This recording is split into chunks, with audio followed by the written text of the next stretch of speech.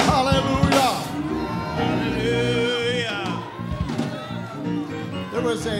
There was a special reason I wanted to hear that this year. Sister Elms related to you about the passing of Brother Elms. Yeah. And of course, a couple of years ago, Brother Elms was here with us. Right. And he and Bishop Johnson had a very interesting talk. Right. About they had the same spiritual grandfather. That's correct. And so that network of people who knew each other in the past brought others together at a later date where they could meet in this world. That's an amazing thing that God arranges. But on that day when we went back and we saw him laying there at the bottom of the door in the driveway, something absolutely incredible happened. Yes, brothers. We rushed back there and I began to do chest compressions. Yes. A few seconds later, the first volunteer medic pulled up and put a small oxygen mask. And of course, we didn't know it at the time, but Brother Elms was long gone, even though it had just been a few moments. And I was feverishly working, trying to press his chest to somehow bring a response from the heart and the lungs. And, Sure. And being so focused on that, I didn't notice something. And as the other people came in, it was like half the county, all the EMTs and sheriff's deputies, they came rushing in, and I backed away as they came in with their equipment. And something frightened me. And I didn't know why I was frightened. And as she said, the deputies were kind of wandering around, looking around. Yes. We didn't know what they were looking at, and we found out later one of the deputies who did not go to church and is not religious told the other men in the sheriff's department, they said, there was something horrifyingly fearful around that man.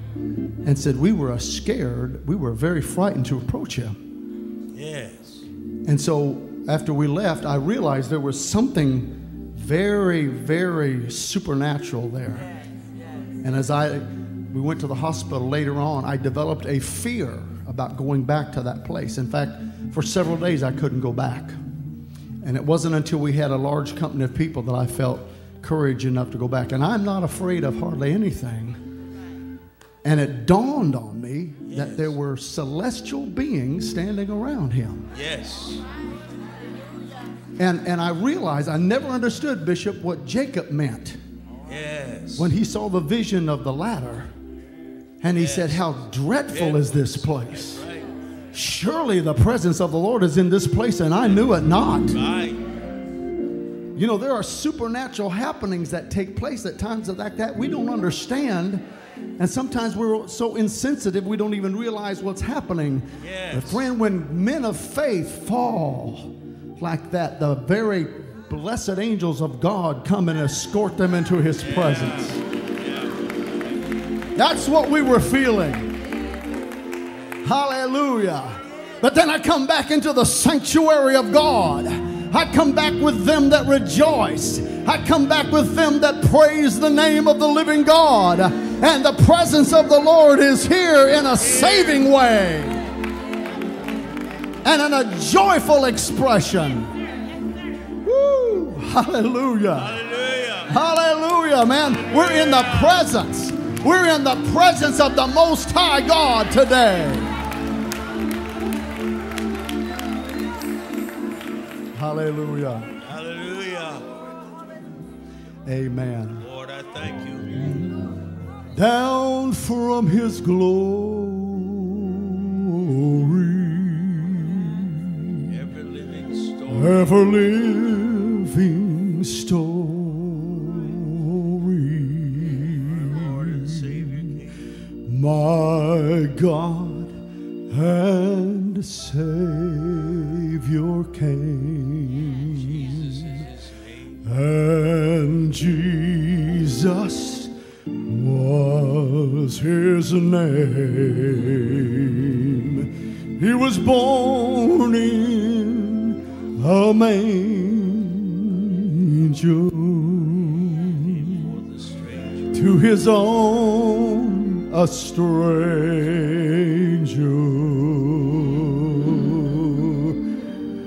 a man of sorrows, tears, and agony.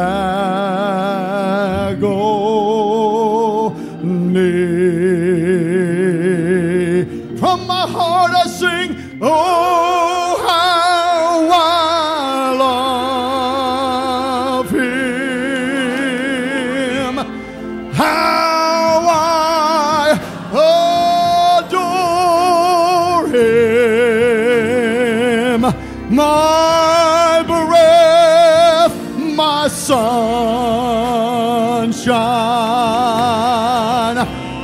my all in all. Oh, the great Creator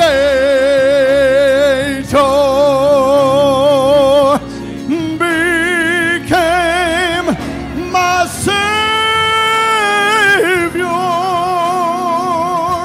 and all God's fullness dwelleth in him. And oh, how I love him, how I adore him. You see, he's my breath, my sunshine, my all, my all, my all in all. The great Creator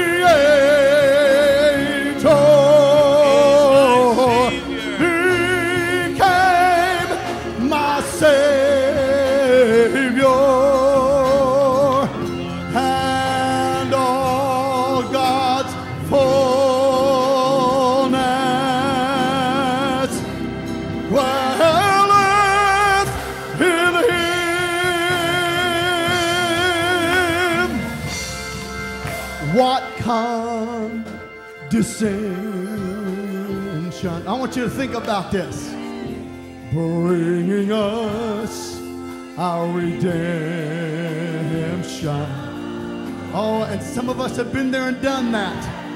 That in the dead of night, not one, there was not one faint hope inside. Oh, but God gracious tender laid aside his splendor.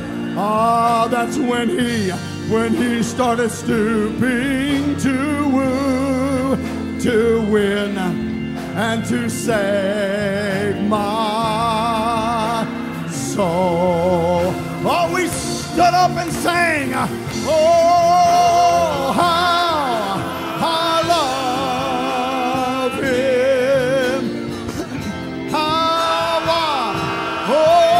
adore him.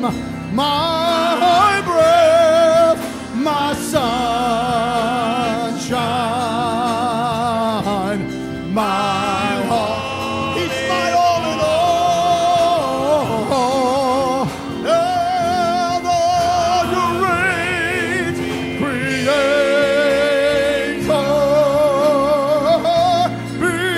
became my Savior,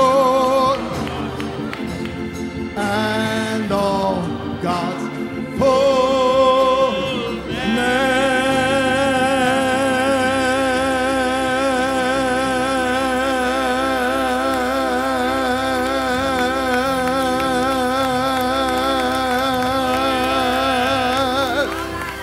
dwelleth in him. Oh, we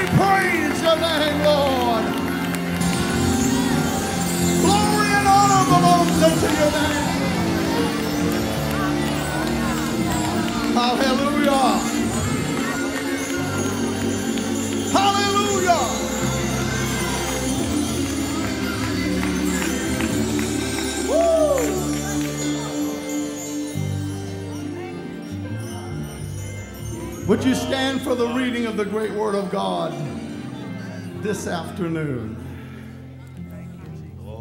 Oh, my word, it's good to be in Bethesda Temple once again. It's good to be in the household of faith. As you're here. It's great to be among the general assembly of the firstborn. Right. The people of the name, the redeemed of the Lord. Let the redeemed of the Lord say so. Say so. Hallelujah. Hallelujah. Hallelujah. Woo. My Lord, have mercy. Lord, I thank God is great and greatly to be you. Greatly praised. praise, brother. Praise God. Lord, thank you. I want to bring a very special message to this church that loves Bible preaching and Bible study and Preach it, brother. the analysis of the truth of God. I want to preach an unusual message today. I so love the great reverence and desire that Bishop Johnson has for the truth of God. He has inspired so many of us over the years. And he is certainly someone I highly esteem and is a role model to me. And I can't say enough about how I love Bishop Johnson. Love you too, man. And his great stand for truth. And this message is in honor of that great truth that we love and hold dear. Great truth. And the scripture passage we're going to take this morning is very familiar to you. But the angle that we emerge with it from is very different. Yes. And it will ring with the truth of the Word of God and God's revelation to us. You know, God will reveal things to us every day if we'll dig below the surface and seek for the treasures that are therein. Amen. And Lord, reading from Luke, the Gospel of Luke, in the 10th chapter, verse 25. It's so enjoyable to preach to a church that loves Bible preaching. There's a lot of cliches and little anecdotes and little jokes and stories that are being masqueraded as preaching. Preaching is taking the word and rightly dividing it. That's preaching. And behold, a certain lawyer stood up and tempted him, saying, Master, what shall I do to inherit eternal life? And he said unto him, What is written in the law? How readest thou? And he answering said, Well, thou shalt love the Lord thy God with all thy heart, and with all thy soul, and with all thy strength, and with all thy mind, and thy neighbor as thyself. And he said unto him, Thou hast answered right. This do, and thou shalt live. Yes. But he, willing to justify himself, said unto Jesus, And who is my neighbor? And Jesus answering said, A certain man went down from Jerusalem to Jericho, Yes. fell among thieves, which stripped him of his raiment, wounded him, departed, leaving him half dead. And by chance there came down a certain priest that way, but when he saw him, passed by on the other side.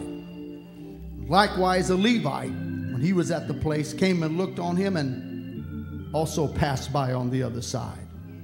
But a certain Samaritan, as he journeyed, came where he was, and when he saw him, he had compassion on him. He went to him, bound up his wounds, pouring in oil and wine, sent him on his own beast, brought him to an inn, and took care of him.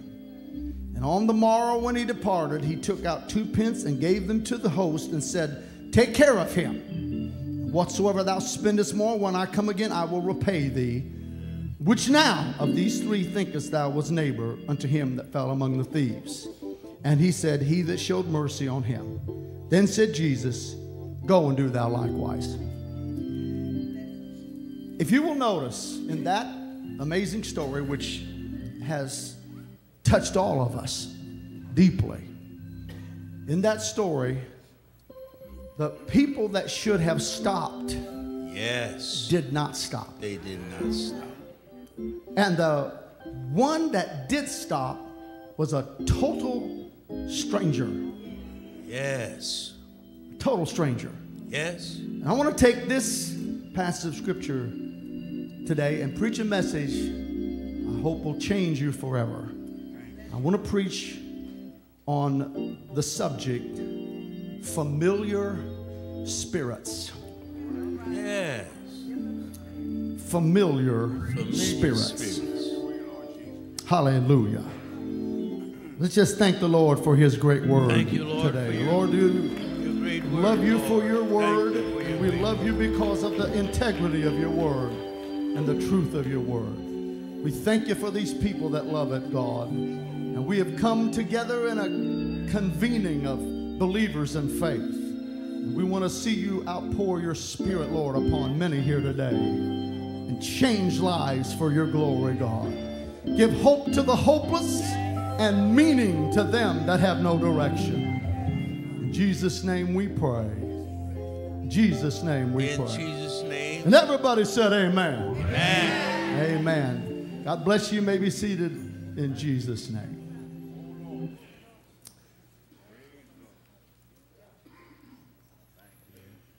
One of the very profound things about people that come up to the arena of Pentecost, the place where the Pentecostal message and experience is displayed, is the fact that those of us that do not have a biblical or a background in religion or in the things of God are kind of startled by what we see and what we hear. It's different. Especially if we are oriented to the religions of society and the mainstream religions. To come into a place where there is such a total difference and a powerful expression of worship and such an emphatic preaching of the Word of God in the way that it is done, we are just kind of sometimes unnerved, and people will say, well, I've never been anywhere like that. I've never experienced anything like that. And yet something draws you back again, and you come back. And that's because God, as he is someone that is not really known to us, because a lot of what we do is according to our own self-willed ways. The carnal man and woman will not worship God in the beginning in their carnality the way God wants them to worship him. They will worship him the way they want to worship him. And therefore, that's why there are many branches of Christianity. That's why, because the human self-will devises its own way and path. And it is the path that is according to the flesh. And so God does not really enter into that, and we don't really know who God is. And of course, in this story, the people that should have stopped and helped him, the people that were, according to their own profession, were people who by design were supposed to help people, passed by on the other side. They did not want to get involved, and they didn't want to get their hands dirty. This was a man that was going to die if he did not receive medical help, and they just didn't want to get involved. You know, some people are so caught up in their religion that they have forgotten the reason that they were sent into the world in the first place, and that is to help and to reach out and to minister to those that are in need. That's what we are here for. And apparently these men fell into the same category. And so a stranger comes by. And the reason that Jesus gave this parable to these people was because the stranger was typical of the way God looks at people. He comes to help us when we don't even know him. Christ died for us while we were yet sinners. He was a stranger. In fact, many of us in our past life of sin, in a Gentile, heathen, disconnected kind of living, we were people that cursed in the name of God. We ridicule people that went to church. How many remember using the kind of language that they shouldn't use and knowing that that wasn't right, but that was a part of your nature of sin? You just do that. And much of it involved a very abusive actually direction towards God, and the language was not right, the thinking wasn't right. We did not go to church, we did not go to worship God. God was somebody that wasn't even a part of our life. And even if somebody said, do you believe in God? And you said, well, yes, I do, it still wasn't a part of your life. He did not live in you and among you, and did not walk with you and become a vital part of your life, so that God was a stranger to you, and he was someone you didn't really understand. Now, the reason I am preaching this today is because the devil has figured something out about us people, and that is what I just referred to earlier, and that is that we are people who like to be a part of something that we are familiar with. Many of us in these holidays that will be coming up between now and the end of the year will be gathering together with family and friends and people that we are familiar with. That's just human nature. You know, you just do that. And so we feel comfortable in that respect. We like to be with those that we love and that we know. Well, the devil is a keen, sharp-eyed observer of those things that we do. And he knows that there are things that we like and things that we're comfortable with. And so he sometimes comes in and behind the people that we're familiar with to reach us.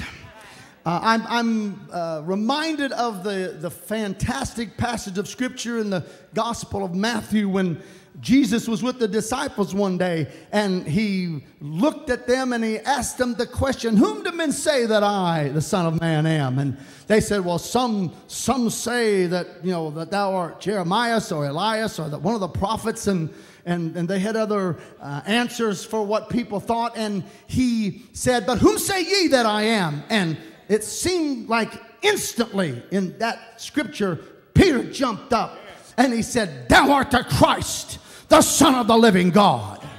And it was such a powerful statement and an emphasis of his divine identity that the Lord immediately said, yes, sir, thou art Peter, and upon this rock I will build my church. Flesh and blood hath not revealed this unto you, sir, but my Father which is in heaven hath revealed this unto you. This is a divine revelation, and you exactly identified who I am with precision. And upon that realization, upon the revelation of my name, upon the revelation of who I am, I'll build my church, and the gates of hell shall not prevail against it.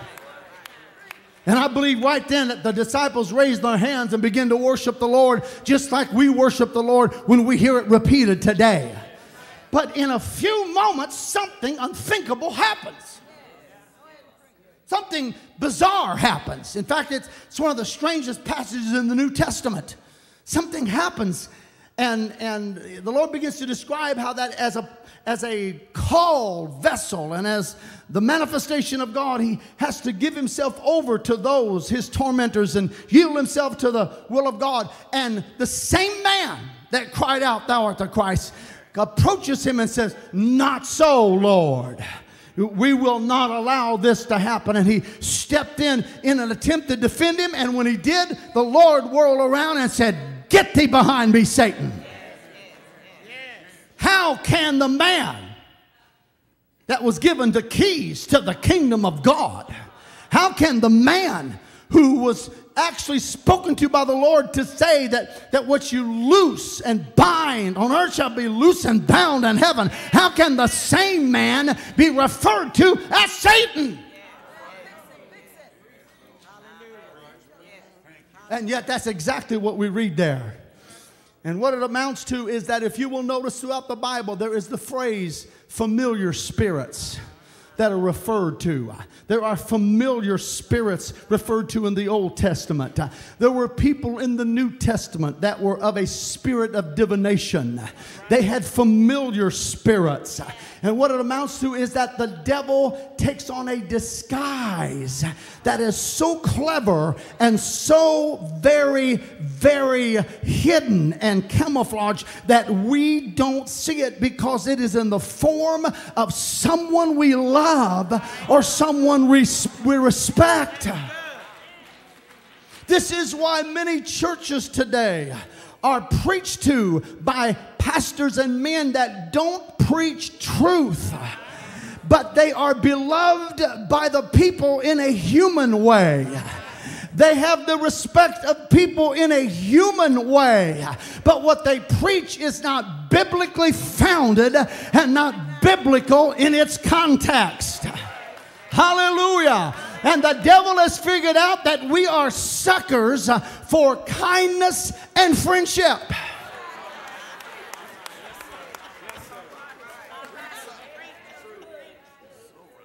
Now, I'm telling you, we all love one another here today, and every time I come here, there are the most wonderful handshakes, back pats, embraces. I love these brethren. I love these sisters. I love these people that lift up the name of the Lord, that do service for God in Bethesda. And when people come up and say, you know, you are such a dignified, nice-looking, articulate man, and I have always thought so highly of you, there can't help but be a smile start breaking across this nice man's face. And it travels all the way down the created line of creatures, because when you do that to your puppy, the puppy will nuzzle up to you and kind of push his ear up so you can scratch and itch his ear and do the same thing. In fact, you can even use a loving, warm tone of voice to your puppy and say, you're so stupid, you're so ignorant, and you don't even know what's going on. And the puppy will still just come up and see, it's all up and down the line of creation. We just yield to that kindness and friendship, and the devil is fully aware of that fact.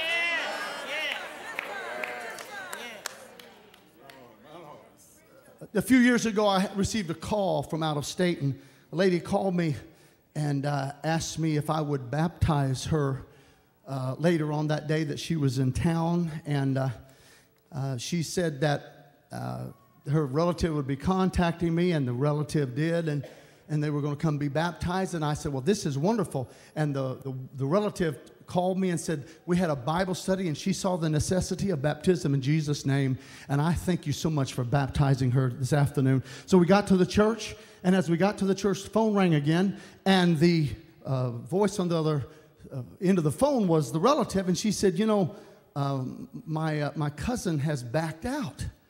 And I said, well, why? Why? She saw the need for baptism in the name of the Lord for the remission of her sins. She said her mother got a hold of her. And her mother said, it's not necessary for you to be baptized at all, much less in a certain way. And of course, when something like that happens, that is a contradiction to the entire scope of the Word of God. The high priest could not go into the Holy of Holies until there was a stop at the brazen laver of water. And the kingdom of God could not be entered into unless you're born of the water and born of the Spirit. Hallelujah. You're going to meet the water. You're going to go into the water in the name of the Lord for the remission of your sins if you are going to be in the kingdom of God. And she stopped that tremendous process of salvation because the familiar spirit spoke through the mother. That was not the mother being the inspiration for that statement. That was the demons of hell trying to dislodge someone from their salvation that God had mercifully given to them. Hallelujah. Now, if you will notice, the Bible gives us some amazing descriptions of of the devil in his early days. And in fact, it's very amazing. In the 28th chapter of Ezekiel, I want you to listen to this, because this is the word of God as clear and sharp as it can be. Son of man, take up a lamentation upon the king of Tyrus, and say unto him, thus saith the Lord God, thou sealest up the sum, full of wisdom and perfect in beauty. Thou hast been in Eden, the garden of God. Every precious stone was thy covering, the sardius, the topaz, the diamond, the beryl, the onyx, the jasper, the sapphire, the emerald, and the carbuncle, and gold. The workmanship of thy tabrets and of thy pipes was prepared in thee in the day that thou wast created. Thou art the anointed cherub that covereth, and I have set thee so. Thou wast upon the holy mountain of God. Thou hast walked up and down in the midst of the stones of fire. Thou wast perfect in thy ways from the day that thou wast created until iniquity was found in thee. And because thine heart was lifted up, and because of thy beauty, thou hast corrupted thy wisdom by reason of thy brightness. I'm telling you, that angel that was in heaven, known as Lucifer, was a beautiful creature. He was magnificent. He had glittering, shining stones throughout his created being. According to this, when he walked, music came out of him. His movement caused music. There was something melodic about his very presence. There was something inspiring about his very being. There were no angels like him. He moved and breathed and lived in a sphere and an aura of majesty and beauty like no other angel, and the angels were in awe of him until iniquity was found in him. Until iniquity was found in him. And what we discover there is that when Lucifer was cast out of the heavens, came down to the earth, and Adam and Eve ran into him in the garden, he was still an attractive creature. That's why they were drawn to him. That's why they entered into conversation with him. And by the time that whole scene was over with and the Lord cursed him, he was down on the ground as the slithering reptile that we jump back from today. The curse and the judgment of God brought him to the other end of the spectrum, from the most magnificent creature of the creation to one of the most reviled and lowly creatures that every one of us jump back from. Now, I'm telling you, if you go out into your garden shed, and get to poking around somewhere back there where you hadn't been in a while, and all of a sudden something slithers out and comes out beside your little hole and your little rake, you're not going to just kind of calmly look down and say, well, hello there, Mr. Snake. You're going to jump back and do a little Holy Ghost shuffle right there in the shed. You're not wanting to be in the company of that thing. And that's why the curse and the judgment of God was a revulsion to the rest of the creation. Horses jump up and rear up when they see a snake on the ground. And ladies just go into total hysterics when they see a snake. Can the ladies say amen?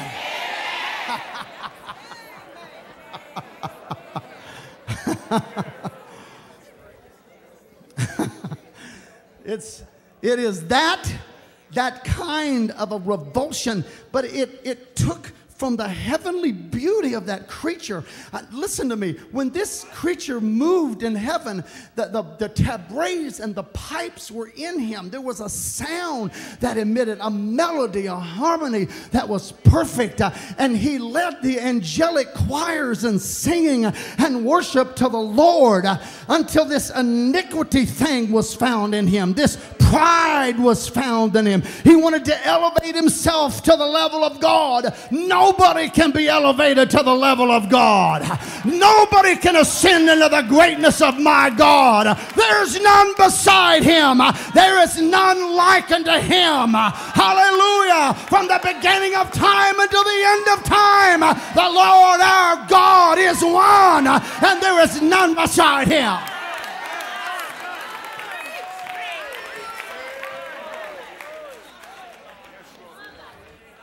Woo! Hallelujah. And so that slithering reptile, that revolting creature that we jump back from is the physical expression of what the devil used to be. And of course, he doesn't want you to see his spiritual reality either. He doesn't want you to hear the roar, the distorted roar of that voice that comes out of hell. He doesn't want you to hear that. He doesn't want you to feel the creepiness and the eeriness and the chilling bone effect of his nasty nature and his dark dominion that he comes from. So he gets behind your mother, or he gets behind your brother, or he gets in behind the pastor, or he gets behind your friend, and he starts whispering with a smile, this isn't necessary, this isn't important, you can just sit in church with your hands folded, you don't need to really worship the Lord, you don't need to have that kind of freedom. Well, that's foolishness. And your flesh begins to hear the voice of a familiar spirit.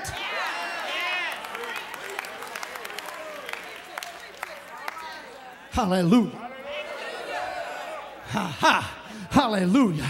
And yet the Lord of heaven, the God of the supernatural realm, is someone that we don't always recognize because he is invisible. He is immortal. He is eternal. He is absolutely the God from heaven. And so we are of such a fleshly nature, we don't know his spiritual breath when it breathes on us. We don't know his spiritual embrace when it embraces us. So we come to church and the breath of God breathes on us and we just sit there. We are absolutely folded up, paralyzed, frozen into a mode of non-response in our humanity, and we don't even know how to worship God until somebody says, that's the Spirit of the Lord, and there's a way to worship him, and it's not through your flesh or by your flesh, it's by my Spirit, saith the Lord.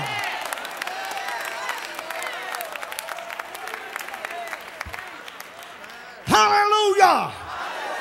God is a spirit. They that worship him must worship him in spirit and in truth. God is a spirit. They that worship him must worship him in spirit and truth. God is a spirit. They that worship him must worship him in spirit and truth.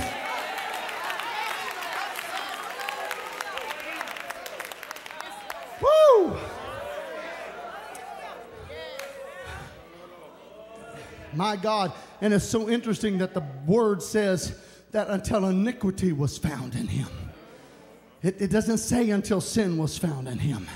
The difference between sin and iniquity is one is premeditated and the other is just by nature.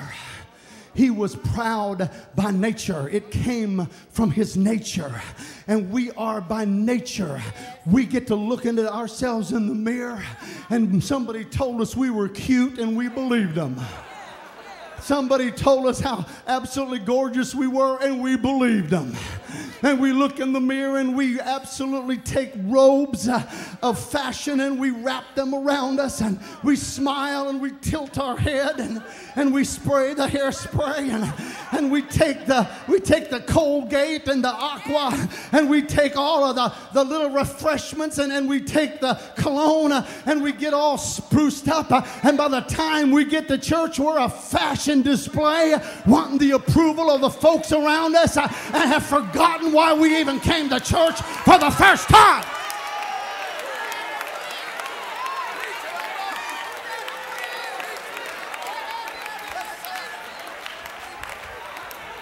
That's why the Bible says, go back and do the first works again. Go back and repent again. My God, when I first came into the house of God, when you first came into the house of God, you were broken with tears and a repentant heart calling out for the mercy of God. And the Bible says, go back and do that again and forget about your hairspray, your new dress, your fashion design, your GQ image, and come boldly before the throne of God.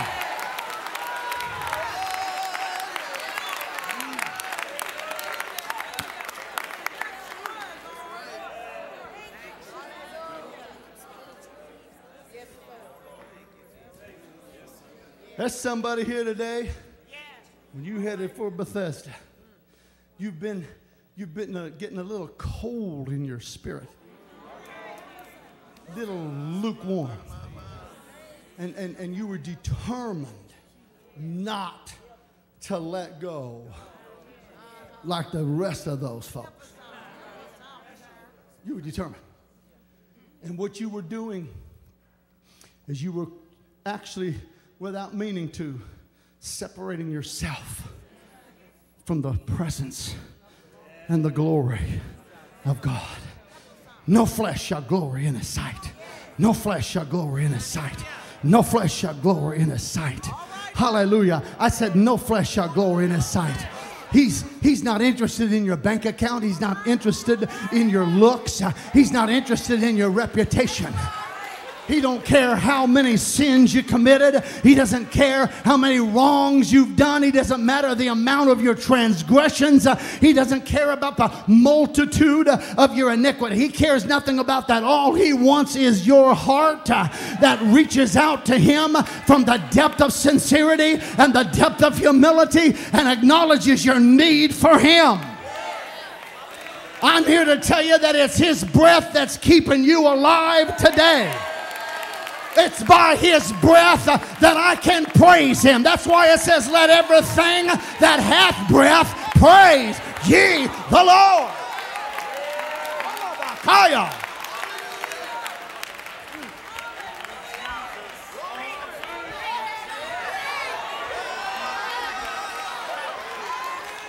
When you see me and my arms shaking and my head jerking back and forth, that's not some crazy religious freak side show. That's getting the flesh out of the way.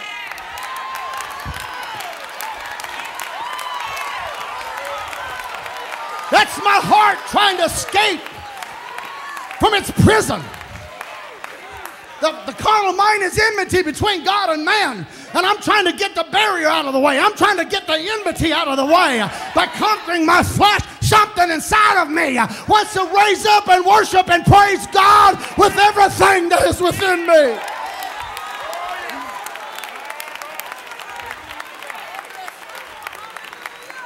Hallelujah. Woo.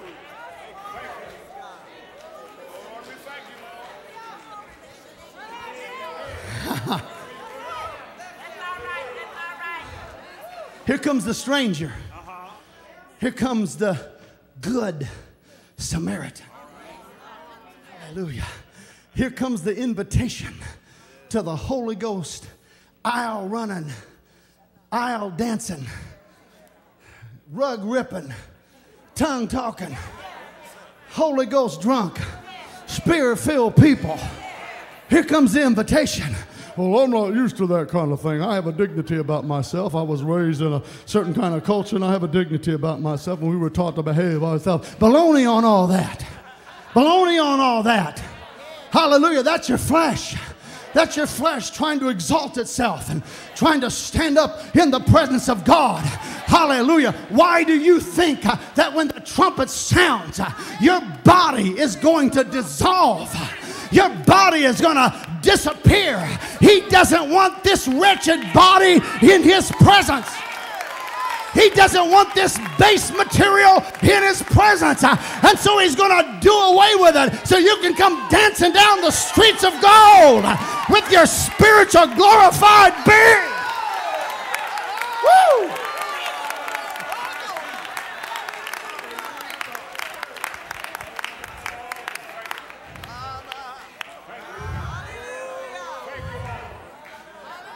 My God.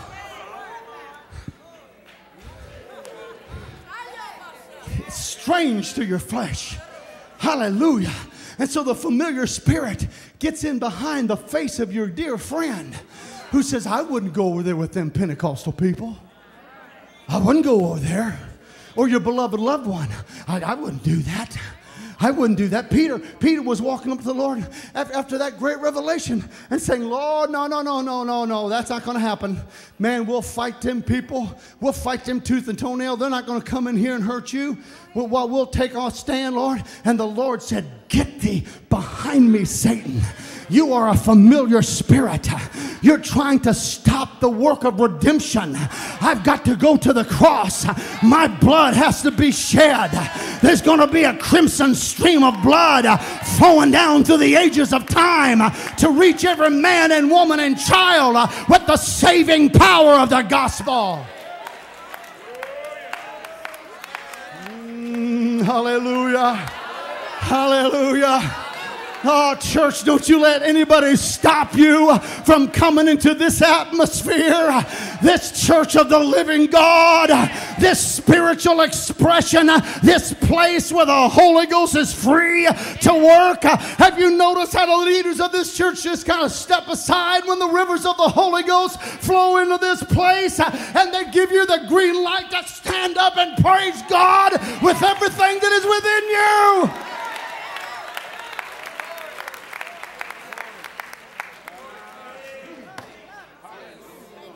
Hallelujah. Hallelujah.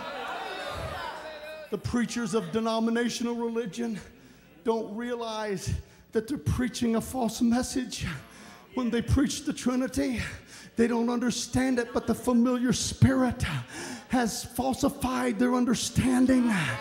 And many of them are sincere, but without realizing it, the name has been lifted out of the baptismal formula, and there's no power in the baptismal formula. The blood is in the name. I said the blood is in the name. The blood is in the name. The blood is in the name.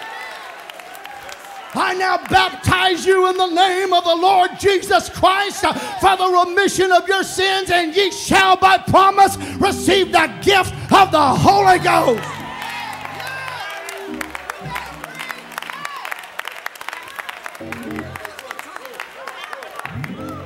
Woo!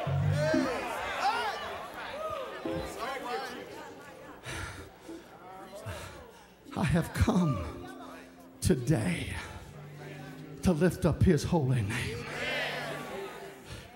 God has called us to know him in a unique way. God has called us to know him in a specifically singular way.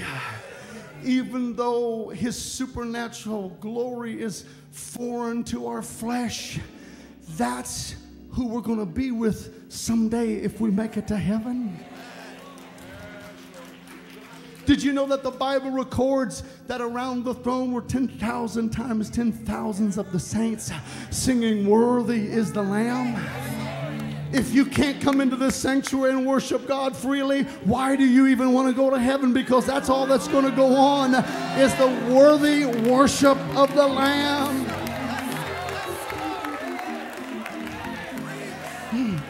My brother gets up and leads the choir. The presence of the Lord is here. The presence of the Lord is here. I can feel it in the atmosphere.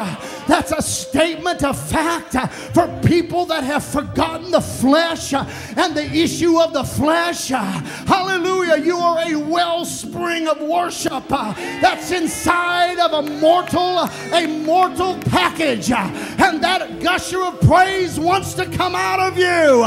Your soul wants to be reunited with its maker. Your soul wants to worship God in the presence of its maker and its creator. Bless the Lord, oh my soul, and everything that is within me.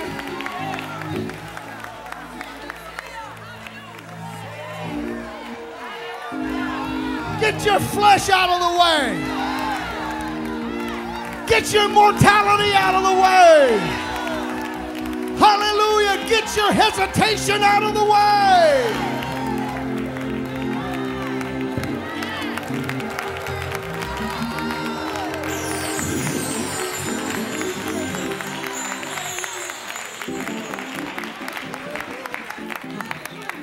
Woo! Hallelujah! Listen to this. After all of the songs had been written, after all of the statements of God's greatness had been written, after David and the rest of the writers described and ascribed greatness to him, after all of what he had done for Israel had been recounted, after everything, every deliverance that God had brought his people from and the bondage and the prison, after it was all over with, the last chapter, number 150, it ends like this: praise ye the Lord. Praise God in his sanctuary. Praise God in his sanctuary. And praise him in the firmament of his power. And praise him for his mighty acts. And praise him according to his excellent greatness. And praise him with the sound of the trumpet. And praise him with the psaltery and harp. Praise him with the timbrel and dance. Praise him with the string instruments and organs. Praise him upon the loud cymbals. Praise him upon the high-sounding cymbals.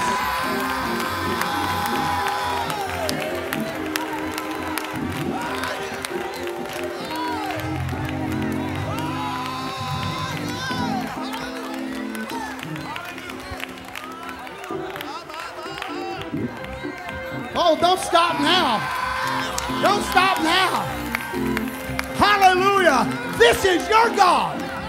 This is your Redeemer. This is your sustainer. This is your provider.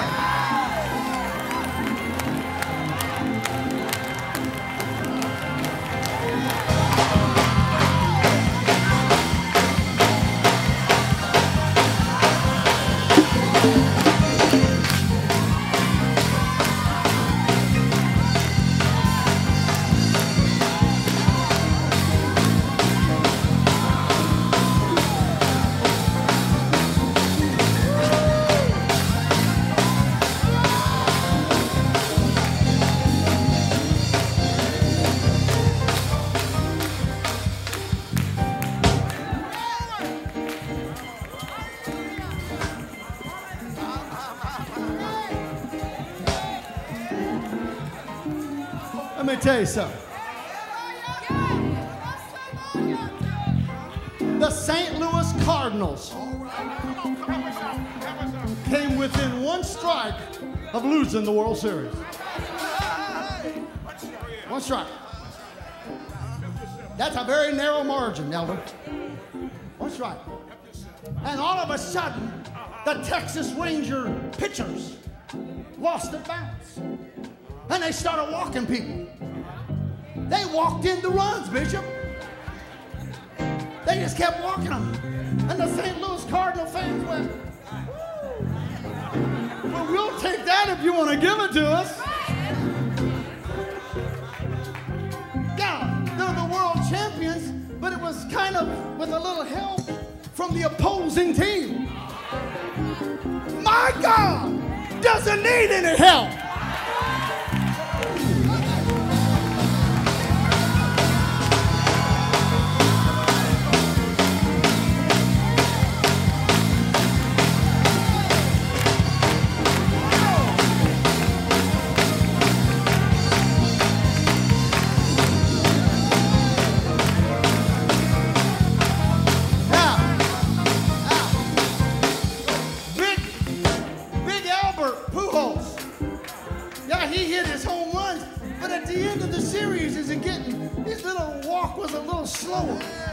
Because Big Al was getting tired. Lance Berkman wasn't smiling quite as much because his arms were getting weary. But of the Lord it was said, his ear is not heavy, and his arm is not short. Hallelujah. Neither does he slumber nor sleep. He is the Alpha and the Omega. He is the beginning and the end.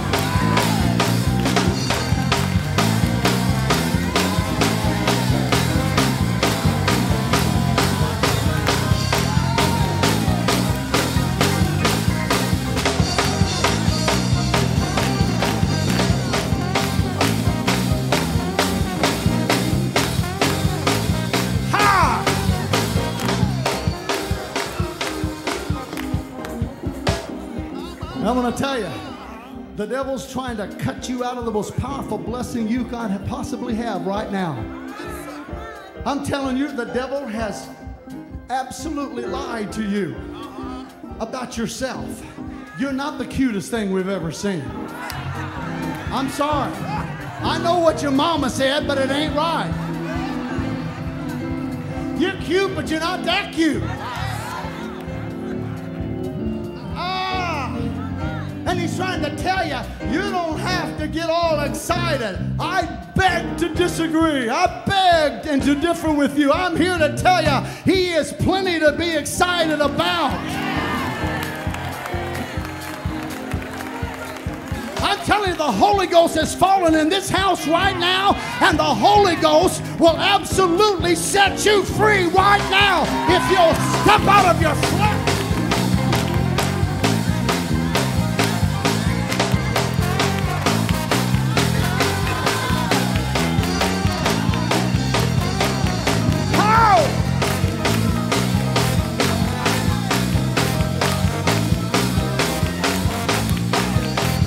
Worship him. Praise him. Let everything that hath breath.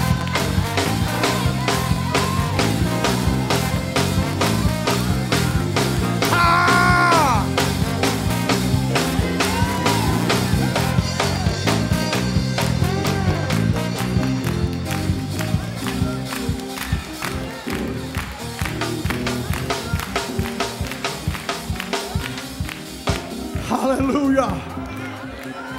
Hallelujah. I praise his name today. Hallelujah. Hallelujah. Backslider, won't you go ahead and worship the Lord right now like you used to?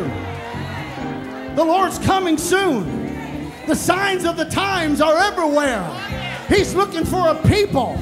He's looking for a people that will bless him, praise him. And he's coming for people that look for him the second time without sin unto salvation. Hallelujah. Let's stand in the presence of the Lord right now.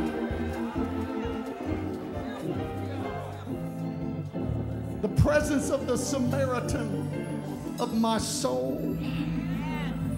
The one that was a stranger has come to us. Hallelujah. Hallelujah. Yeah, but I used to go to a church where they didn't talk about the blood. It's the wrong church. Without the shedding of blood, there is no remission of sins. I said, without the shedding of blood, there is no remission of sins.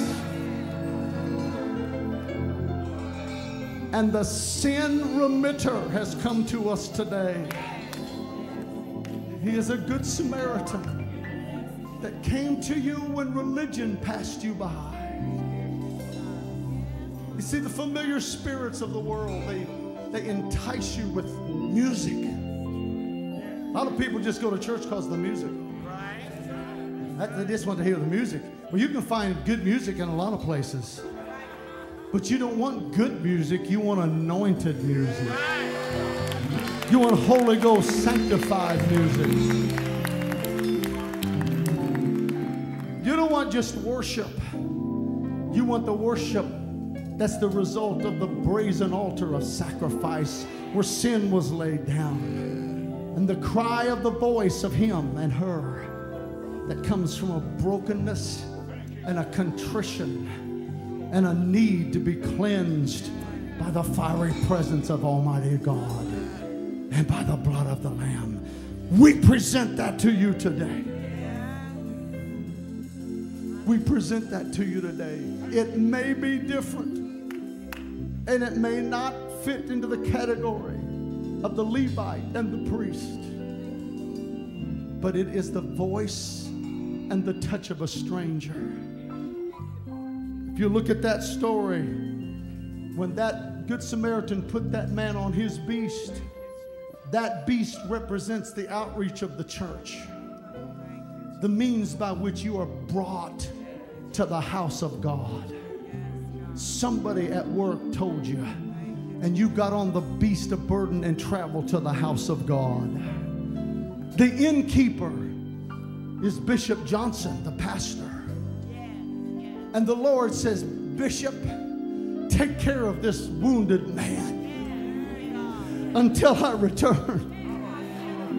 Take care of this broken heart until I return.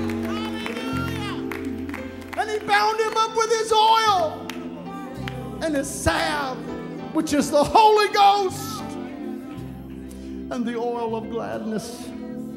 Woo! I'm going to turn this back over to our esteemed bishop. And right now, God's calling and reaching for you.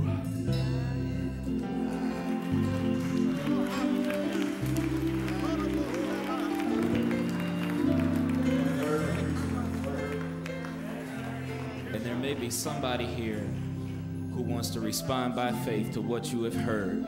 Faith comes by hearing, and hearing by the word of God. God has sent his word to minister to you on this morning. And right now we are inviting you to come to give your life to Christ.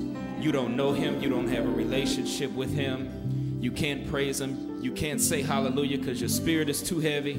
You can't lift up holy hands because you're weighed down by sin. Wherever you are, man, woman, boy, or girl, I'm inviting you now to step out from your seat and have the courage to come down this aisle to greet one of these altar workers who will explain to you what it is you need to do to be saved. We have water here to baptize you. We have a great big God who's ready and willing to fill you with the gift of the Holy Ghost. Where are you? Come now. Come now. You don't know who he is. Come and get to know him. Oh, taste and see that the Lord is good. Try him for yourself. And you'll find out he's a savior, he's a deliverer, and he wants to save you today. Who wants to come and say yes to the Lord? Who wants to give their life to him right now? Whose heart is ready? Whose mind has repented? Even those who are backsliders, we're inviting you to come. You stepped outside of the ark of safety. It's not too late for you to get it right with God. Come now. Come now.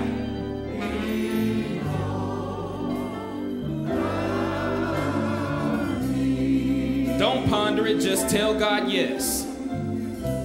You know, in the scriptures, when it comes to the preaching of the gospel, there's a lot to it you may not understand. But nowhere in the Bible do you see where Jesus required that you understand this thing. All he wants you to do is believe it. Here comes someone. Give God praise. He that cometh to God must first believe that he is, and that he is a rewarder of them that will diligently seek him. If you're willing to seek him today, if you come down this aisle, I promise you, you will not be disappointed, because God will not let you down. Who else wants to come and say yes to the Lord? From the balcony, you can come. From the back row, you can come. Come on and tell God yes. Here comes somebody else. Give God praise. Who wants to join these that have come?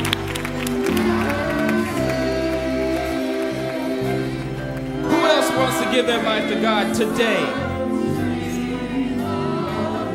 You don't have time to wait. You've heard a lot of different voices in your ear, like the preachers already told us, giving you their opinion, because that's all it is. If it's not based on the Word of God, it's their opinion of what you need to do. But you've heard the preaching of the gospel today. Who else wants to come?